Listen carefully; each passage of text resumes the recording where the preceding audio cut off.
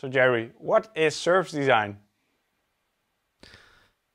As I said, service design is the design of services, but it's a deep understanding of a system that is at play, and that involves behavioral understanding of what's occurring inside an organization. It's the sequencing of events that's currently in operation in an organization or in a new organization.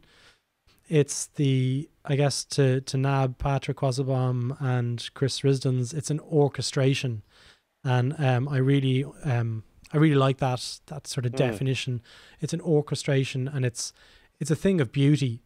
I mean, whenever you see something happen, like, we know as practitioners that a lot of work went into making those things happen.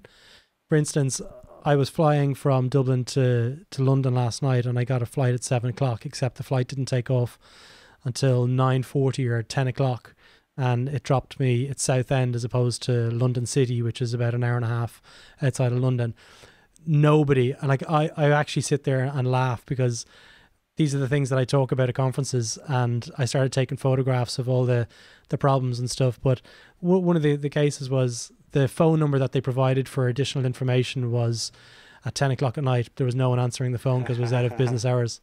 I mean, it's thinking of how you can break a system and how you can break this design.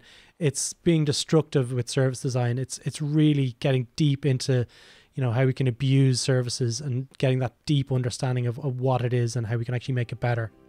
So this video is just one piece of the puzzle. Make sure you check out some of the other videos to get the full picture.